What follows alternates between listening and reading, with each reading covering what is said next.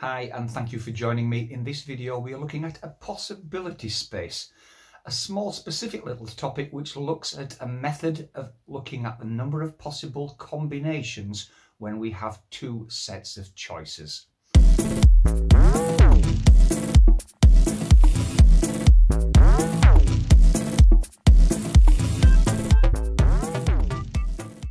A possibility space is something that we use when we are given two sets of information or two choices and we are looking to find all the possible combinations.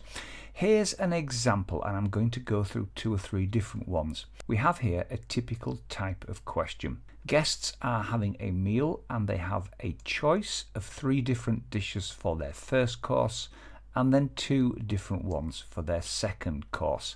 We want to look at all the possible combinations that guests could ask for.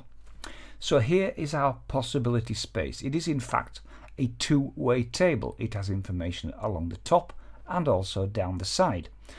But if we combine the 2 sets of information, we are given the choices. For instance, a guest could ask for chicken for their first course and then cheesecake for their second. So that would be a combination, chicken and cheesecake. Another guest could also want the cheesecake but ask for the fish as a first course, so their combination would be fish and cheesecake.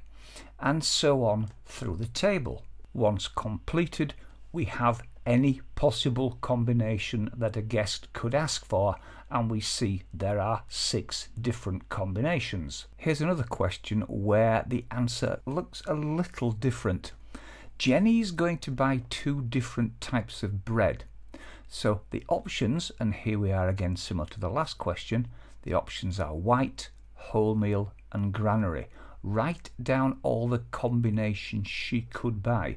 You could of course do this without a table, but if you're going to use a possibility space, this is what it would look like. The combinations here, well, the first box is white and white.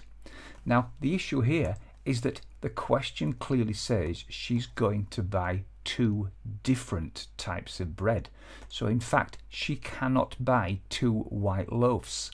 Similarly, the box here would be wholemeal and wholemeal. Again, that is not what she's going to buy.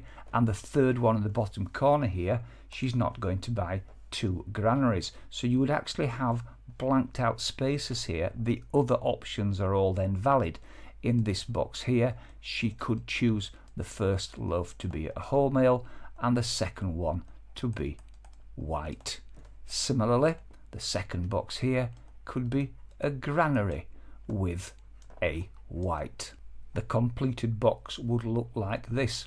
Now of course, as well as the blanked out boxes, you will also notice that in fact the boxes are duplicated because we have a granary with white here and we have a white with granary here. Similarly, white wholemeal, wholemeal white, and the 2 at the bottom here are the same. It depends on the question as to how you would answer this, because of course you wouldn't need to put each combination twice unless it was a question asking you to put things in order. And finally, just to cover a very typical type of question, Sam needs to choose a male and a female player from his tennis team to play in a mixed doubles match. Below we have the members of the team, and you have to list all the combinations Sam could choose. We treat this in exactly the same way. The female players are down the side here, the male players are along the top, and that gives us a space in the center to write down the possible combinations. So in exactly the same as we did before, Sam could choose Ahmed and Sue, and so on along the box. I think it's fair to say that questions like these do not necessarily need a table. This tutorial is more to understand how a possibility space can be presented.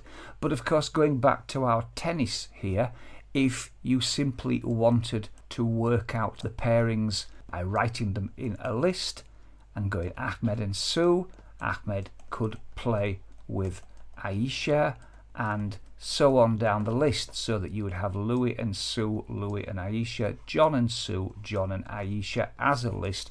You would get full marks in an exam. A table is simply one option to help you answer this type of question, or in a situation where you are actually asked to draw a possibility space table. And that's as far as we need to go with a possibility space. Thank you for joining me. Please hit the notifications button and of course subscribe below here. Thank you.